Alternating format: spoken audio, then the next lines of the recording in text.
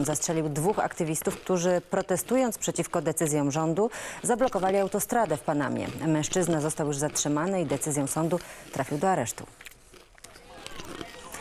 Mężczyzna próbował najpierw rozmawiać z aktywistami i skłonić ich, by zeszli z drogi, jednak chwilę później 77-latek wyciągnął z kieszeni pistolet i zaczął grozić protestującym.